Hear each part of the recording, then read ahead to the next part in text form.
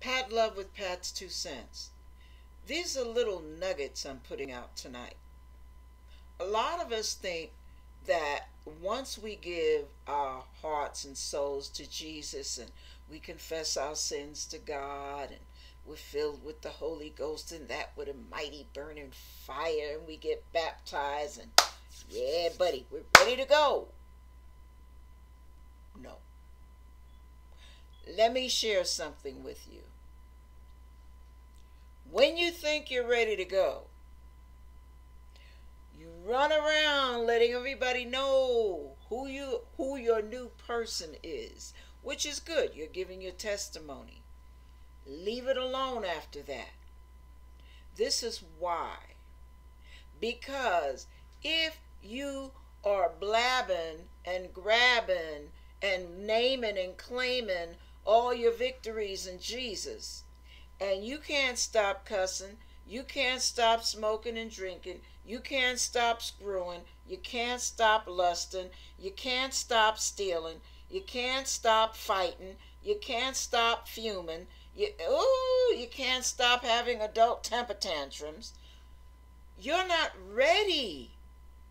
You have to first produce the fruits of the Holy Spirit. It's called growing. Look how long it's taken you to grow and develop into the person you become before you met God, before you decided to go His way. There's going to be a cleansing and a purging process that needs to take place at your beginning stages. You cannot get born again with a doctorate in your hand. Yet now you have to learn to crawl before you walk. You have to learn to walk before you talk.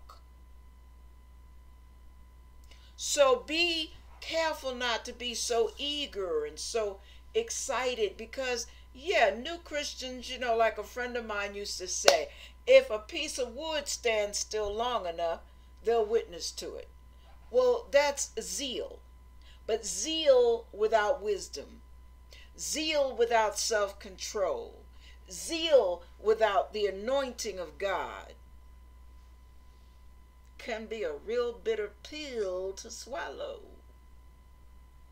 for the hearers and the seers. Because when they hear your words and they compare your words to your actions, what that does to them is, I told you that Christianity crap ain't about nothing. Look at that, another hypocrite. Now you've added more days, months, years to their decision to give God a try. So rather than any of us doing damage, be slow to speak, swift to hear, slow to teach, swift to learn. Learn. How do you learn? You read the Bible. You pray and talk to God. Have conversations with God like you would with a friend on the phone. Talk to Him. Ask Him questions. Ask Him to lead you to Scripture and talk to you. It's not about plopping the Bible and popping it open. That works from time to time because God is merciful and He's dealing with you as a child.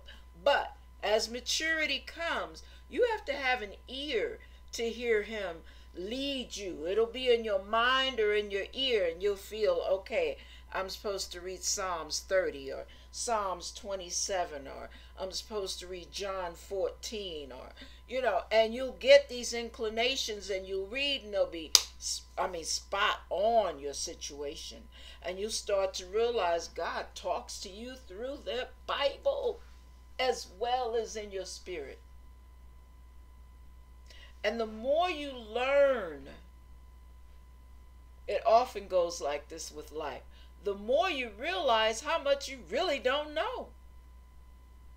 Nobody has the last word on the word.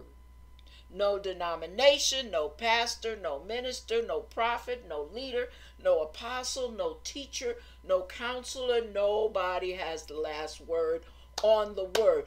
Every denomination, every movement has a portion of it in truth, and a portion, well, so you can't walk around like you are an expert, like you are a specialist on God. Because none of us has, I mean, we have nothing but a little pea brain when you compare it to the universal knowledge of God. I mean, come on, don't even compare yourself. So be willing to be corrected by God. Be willing when your mouth flies open and you want to yap for God to say, shh, be silent. And you be humble enough to say, yeah, maybe I better be silent. Yeah. The world is not hanging on your every word. There are times when I'll say something and I'll come back and I'll say, oh God, I'm so sorry. I shouldn't have said it like that, or I shouldn't have done it like that. You have got to be humble enough to know that no matter how long you've been walking with God, there is a whole lot more room to grow. Swift to hear, slow to speak. Be willing to learn. Be teachable. Be pliable. Be easily entreated. Let me share something with you. I was a baby Christian, and I had been going to church, and they shared this one message about how if you are, now listen to this, I want to share this with you about how a mature Christian took this from me. And it made me respect her so much more because she received what I had to say. We were sitting there and she was fussing about one of the church members. And when she was fussing, she wasn't fussing with a family member or husband or whatever. She was fussing with a new member of the church. And I pulled her aside. Nobody heard me between her and me. And I said, aren't we supposed to be careful not to criticize others in front of, And she said, yeah, definitely. And I said, well, can I tell you this without you being offended? I was a little, sheepish. And she said, what? I said, you remember when you said so-and-so in front of brother so-and-so? And she said, yeah. I said, isn't that what you were doing? Pat, you are so, oh my goodness, I was so wrong. Oh, you are so right on that. And she went and apologized to the guy for even saying anything about somebody else in the church. And she told him, I was wrong and I don't want you to follow that example. I apologize.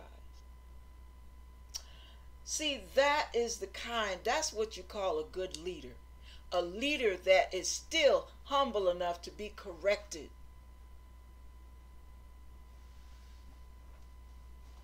When we get to the point where we don't want to hear it, we're on dangerous turf. The Bible says, humble yourself in the sight of the Lord, and he will exalt you. Don't raise yourself up and have a hard heart and make him have to abase you. You don't want God bringing you down. You don't want him to humble you, baby. No, it's better to humble yourself. Your growth will be much sweeter because he will correct those he loves. So, better to correct yourself. It's a whole lot less painful. Take my word for it. All right, I'm going to stop there. That gives you something to think about as we all grow together. We are all growing together. You and I are growing. Nobody will ever arrive.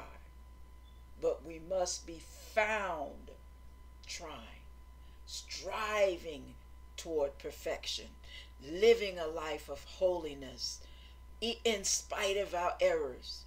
in spite of our momentary sins, be found trying. God bless you.